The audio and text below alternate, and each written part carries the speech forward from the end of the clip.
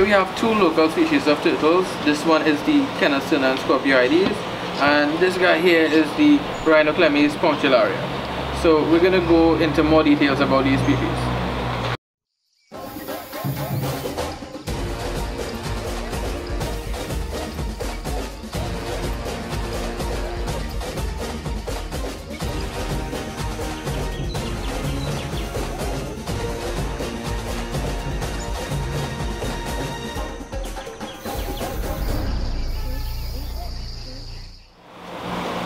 So in this video we look at the Trinidadian scorpioides, in which we have two of right now, and let's look a little more at this one.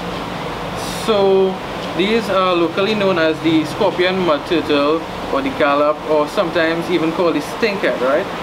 And this one here is a female, and you can tell it's a female because she has a flat plastron. Plastron is the underneath part of the turtle, and well, within males and females, they have a domed carapace, carapace being the top. So let's look at the male.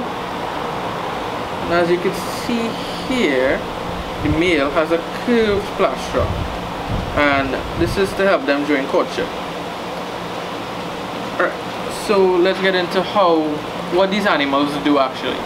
So they live almost anywhere in Trinidad. You can find them in drains, in puddles, even just flooded areas, and they're very adaptable to almost any habitat, because sometimes you'd even find them close to coastal regions.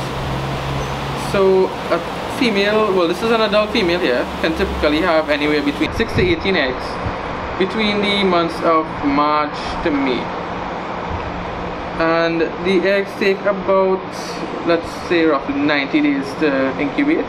May vary by 1 or 2 days depending on the condition of them. And they are omnivores, so they eat anything. They actually do clean up after us humans when they're in like our residential drains, so they're a good thing to have around.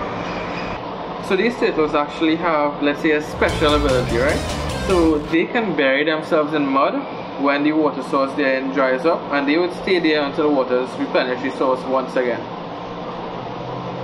Kind of like some sort of hibernation.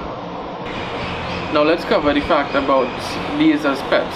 So a lot of people in Trinidad have these as pets, but they are a protected species, and if you have them as pets, you should have your necessary permits to keep them.